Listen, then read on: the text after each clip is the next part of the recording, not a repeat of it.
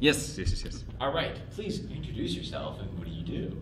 Hi, my name's Kevin. I do music and audio, and I'm here with the rest of the audio team, and we're just kind of taking requests from the other teams for what they want, audio-wise and music-wise. I've been working mostly on sound effects today, but I have one song that I'm working on for an introduction sequence, and I'm hoping to sync that up with some voiceover. We've also been recording that in the other room, and that's been really fun just to see what the teams have been bringing to us, because it's a whole wide range of different projects that we're doing. Can you tell me a little bit about how the work system has been going? Because you're not like a traditional team where you have like a team of like 5 people working on a game. You are working on mini games. Exactly. So the audio tree is set up so that we can kind of do a variety of different tasks all at the same time. The teams will send us lists of audio sounds that they want, and like music cues and things like that. And we just kind of get to work breaking those down and getting more specific sounds from that. The part that I've been kind of like, I've been sort of the mother hen of the document, trying to make sure everyone checks off and signs off on what they've done, so we don't have anything being made twice or anything that people don't need being made, because this is an iterative process, so we have a lot of stuff changing as we go. Typically when people come in and talk to me about what they want for audio, I ask them kind of, what is their minimum viable product? What are they sort of aiming to get done by the end of the jam? And I sort of politely request that they only ask for audio for that, as opposed to audio for the really big picture thing, which, I've done that too. When I'm in a team, I usually try to do too much at game jams. So it's kind of a process of targeting the most crucial moments in the game and providing audio for that encounter. Another trick that I've been sort of like making use of is trying to make more generic sounds, and I know that sounds kind of strange or sort of bad, but it's really actually quite useful. You get a lot of utility from sounds when they're not tied to a specific encounter. For example, if you were to get sick, I could make a sound of someone coughing or sneezing or something, but then you could only use that sound for someone who sounds or looks kind of like me getting sick, and like if you had like a small kid getting sick, you wouldn't be able to use that sound anymore for that instance. So instead, I try to go for a kind of sort of more open, more symbolic sound to signify that exact instance of getting sick, and now you can use it for anybody. Any other questions? It kind of reminds me of like when they had to make sound effects for 8-bit games, because they couldn't make the sneezing sound, so it was this weird like sound, but then they could use it for like a person stopping, and then you see the little dust cloud come up.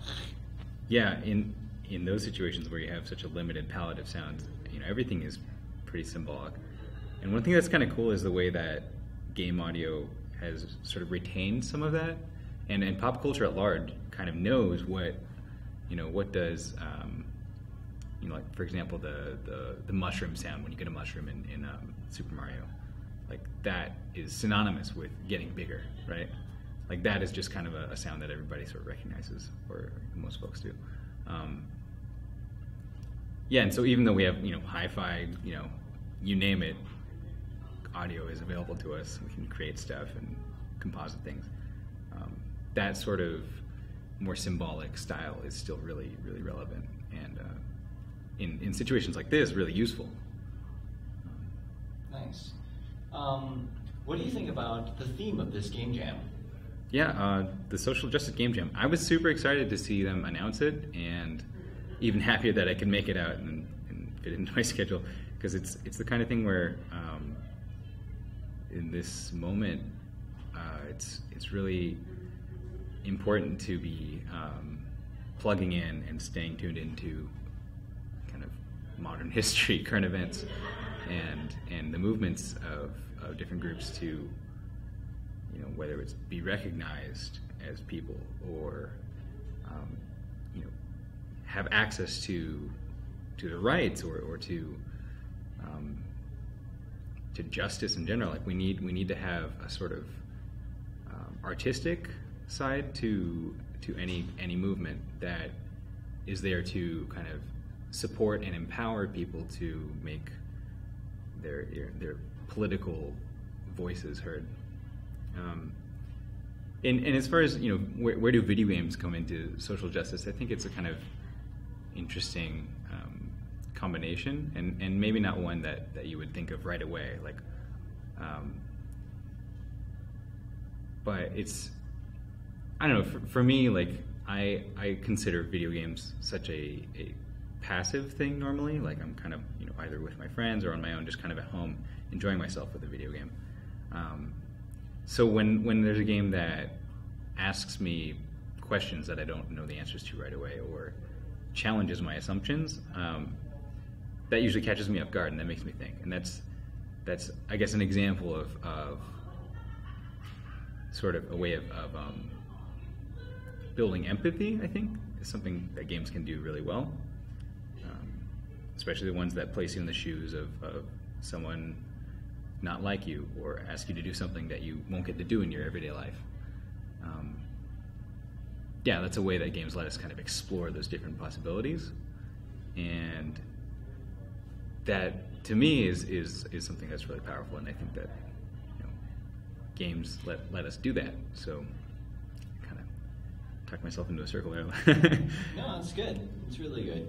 I mean, it sounds like video games as an entertainment media can evolve and become more, especially if they challenge you, you know, to think differently or to explore new ideas that you're not used to. Mm-hmm. What do you think about this game jam compared to some of the other game jams? Like, what makes this one unique?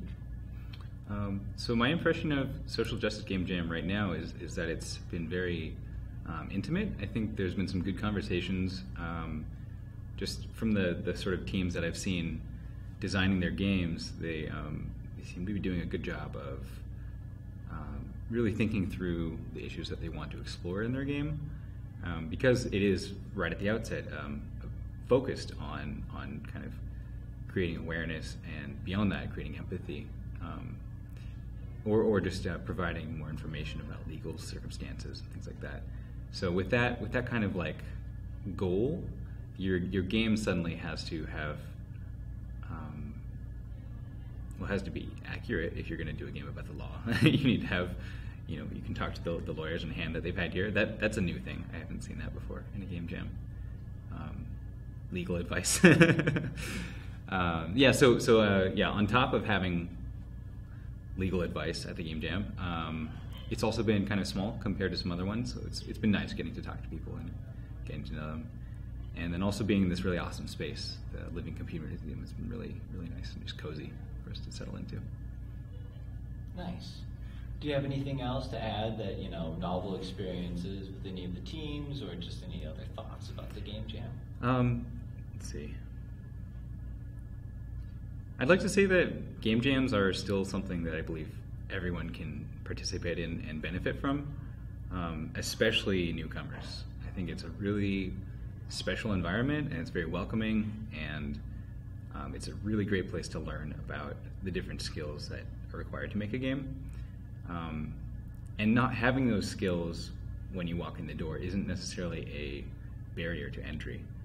When I got started doing game jams, which was maybe a year ago, you know, I wasn't very confident at all, and it's just been a process of working with people who have different skills than mine, and kind of putting those puzzle pieces together to make, you know, some crazy little idea, you know, start to work. And that process is just so rewarding. I think it's something that anyone who's interested in it really should give it a shot. Awesome. Thank you very much, Kevin. Thanks, guys.